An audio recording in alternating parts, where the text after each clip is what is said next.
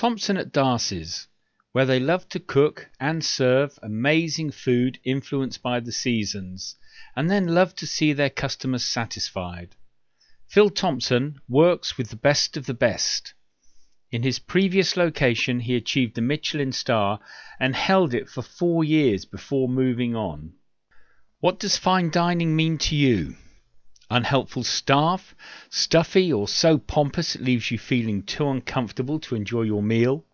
This most certainly does not apply to Thompson at Darcy's, with a lunchtime set menu at £16.50 for 2 courses and £21 for 3 courses Monday to Saturday. The evening set menu is £18.50 for 2 courses and £23 for 3 courses Monday to Thursday.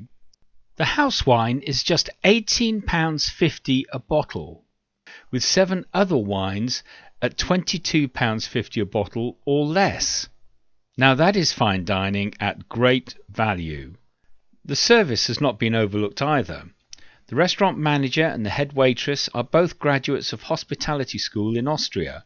Their standards and service levels are impeccable. They are attentive but not invasive, and this all helps to ensure a wonderful dining experience. Don't take my word for it, try it yourself.